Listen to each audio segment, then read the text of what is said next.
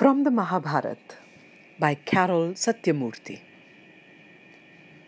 As morning broke on the opening day of war, the rising sun streaked the sky with scarlet. The heat slowly burned off the mist that hung over the plain. The opposing armies, division upon division, stretched away as far as the eye followed the curving earth. All was brilliant. The chariots of the princes and all the royal allies were resplendent with noble banners, each with its own emblem. One king's standard carried a scarlet bull, another a boar on a cloth of silver, another bright flowers, stars, eagles, comets. The sight too dazzling to take in. Some kings were riding in their chariots. Others sat erect on the necks of elephants or on sprited horses proudly wheeling. So much armor on elephants, horses, men. The flashing gold and bronze rivaled the sun. The close-packed troops and beasts, constantly moving, glittered like a river thick with fish. Both armies were terrible, both beautiful. In both, men's hearts were filled with joy and pride at being part of this huge event, this grand spectacle, this sacrifice, this the well-trained warrior's highest calling. Fear, suffering, and grief would follow later. With the two armies facing one another, one east, one west, with 10,000 conches blaring out in challenge, the din of cymbals and the deep, heart-stopping throb of war drums. Arjun said to Krishna, his charioteer, "Drive this chariot into no man's land, so I can see before the battle starts the face of the enemy I must kill." Krishna did what Arjun asked of him. And there, with every soldier tense and ready, with every horse straining at its yoke, there, in the moment before hell's unleashing, with each blade whetted, every weapon honed, there in the moment when the frenzy of preparation is over and the din of death not yet begun, there, at that point, in the relentless passage of events, time freezes. Arjun sinks to his chariot. His warrior's heart has failed him. His eyes stream with tears. His limbs tremble. The bow drops from his nerveless hand. The world holds its breath. For Karan, Kunti, for his brothers, for Krishna, for each differently. Arjun is the point, the mainspring of the action. He is the hero on whom all the hopes of the Pandavas are pinned. The obstacle above all others, the son of Dhritarashtra, sees as blocking his road to victory. Arjuna has fought scores of bloody battles, exulting at the slaughter of enemies, threshing them like standing stalks of grain, without regret, never looking back. He is the supreme Kshatriya. The whole effort of his life is geared to heroism and glorious victory. But now he is unravelled by distress. He gazes at the rank on rank of kinsmen. They are so familiar, human as he is. How to make them stranger to him than strangers? Death takes on new weight, sharper meaning.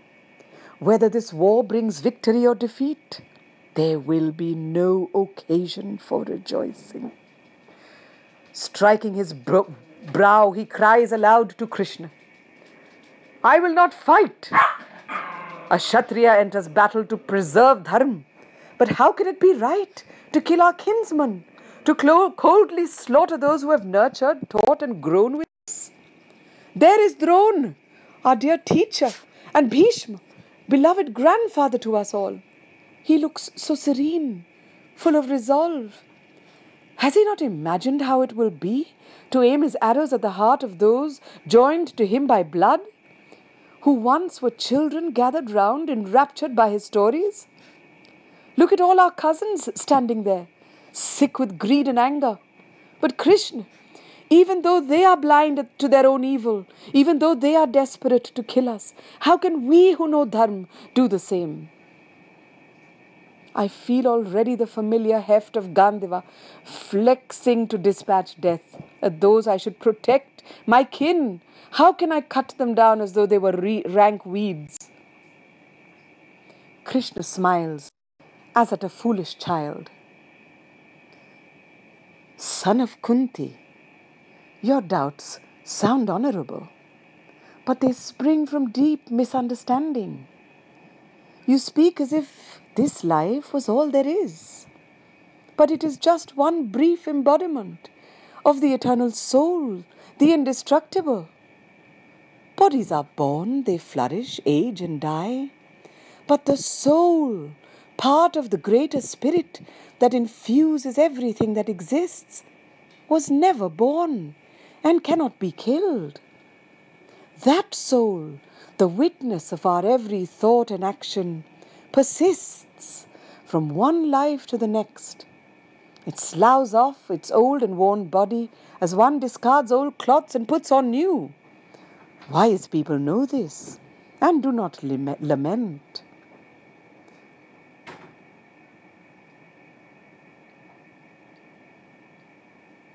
Those men you see lined up, eager for battle, full of the beauty of their youth and strength, are dead already.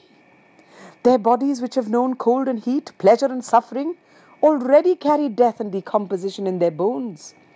You need to understand, Arjun, that in this life, nothing is permanent. Nothing can be held or truly owned. The individual I a person clings to, the ego with a sense of past and future, furnished with intentions and memories, is simply an illusion. There is only one, an infinite procession of present moments. Time is the present, to be experienced, enjoyed, endured, misery and pleasure equally. Beings have mysterious origins. They emerge into the light and then disappear into shadow. Why should this cause grief? Within the framework of a single life, each individual has their dharma, the path of right action they should follow, depending on the station they occupy. Your dharma is to fight. That is your purpose. You were born for this, and it is for this that praise singers will extol your memory long after you are dead. Think. To refuse would lead to deep disgrace. People would say, when it came to it, he was a coward. What could be more miserable than that for a Kshatriya? Fight as a warrior should, and you cannot lose. Either you are killed and go to heaven, or win and enjoy the kingdom. So get to your feet, scourge off your enemies, gather your strength, Arjun, and fight.